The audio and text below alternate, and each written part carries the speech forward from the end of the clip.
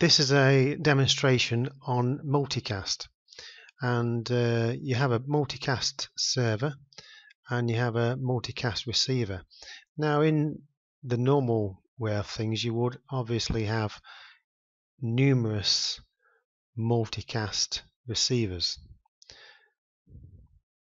coming from one server. This is a Linux operating system. This one is it's Ubuntu, and it's version 18. So these are both Ubuntu distributions. Now over here we've got a PC which is just for connectivity reasons, just for checking out. This is on 10.1.1.3, and this is the Multicast server on 10.1.1.1, and the Multicast receiver on 10.1.1.2. This router here is not switched on, and it's not going to be used for this demonstration. The Multicast range that you have is 224.0.0.reserved, and that range goes up to 239.255.255.255. Now for the demonstration I'm going to use this address 232.7.7.7 and with a port number of 5004. Just a little bit about the screens that I'm going to show you is the Multicast server is going to have a red background, and the Multicast receiver is going to have a blue background. What I will do is just make sure that I've got ping connectivity between the devices, and this makes sure that the stream will be able to flow correctly between the two and through the switch. Okay, so let's just pull now the Multicast server up,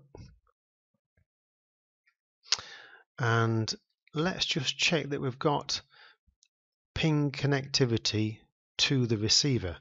So it's ping, and it's 10.1.1.2 for the receiver. So this is not uncommon. I've had this quite a while where you ping and it doesn't go through. So what I'm going to do is go over to the client, and I'm going to ping back the other way. Ping 10.1.1.1. So I do have connectivity there, and now I've got connectivity backwards. So sometimes you do experience this where you need to wake up the devices, and that's one of the problems that I experienced. So on this is the receiver, and I'm going to go to System Sound and Video, VLC Media Player. Now I want to open up a stream to this device. So let's go over to the server. Let's go to the Sound and Video VLC Media Player. So this is going to be the device that streams to the other device. So on this device I'm selecting Media, I'm selecting Stream. I'm going to go and add a file that I want to stream.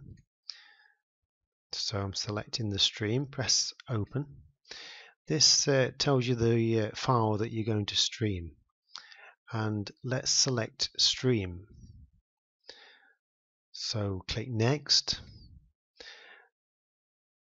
I'm selecting to display locally the file, so the file will play in the window as it's streamed, and select file RTP MPEG transport stream and select add.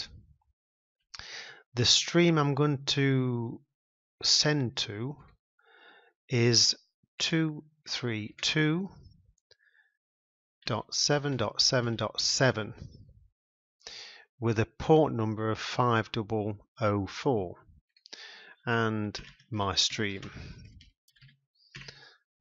Okay, so click next.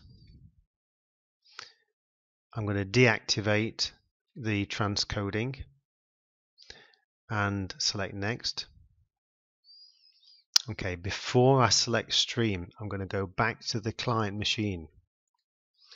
I'm going to make sure that this is configured to receive the stream by selecting media and selecting open network stream.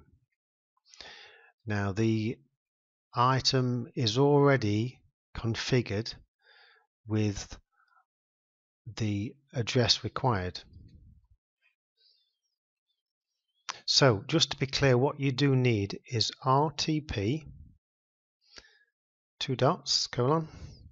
whack 232.7.7.7 port number 5004. Okay, so make sure you've got the correct address in there. Okay, and press play. So what you'll notice is nothing's playing at the moment, but across the bottom it looks like you've got a moving bar which signifies that it's ready to receive the stream. What I'm going to go back to this and just make sure that I've got ping connectivity, which I do, and go to the server, make sure I've got ping connectivity, which I do. So now I'm going to click stream. Okay, the video is streaming now, so fingers crossed. On the receiver I also have the file being streamed over. So the server is streaming to the multicast address, and the receiver is receiving the file. A dangerous quest for unknown hunter. So some key takeaways that you've got to make sure that happens is that the server and client are both pinging each other, and that they're both sort of awake. Now in the real world that might not happen. It might not be that they don't need to be woken up like I have to, but in this demonstration it can be a bit finicky to get the two devices to receive the stream. So thanks for coming to the video. Give me a thumbs up and write me a comment. Thank you.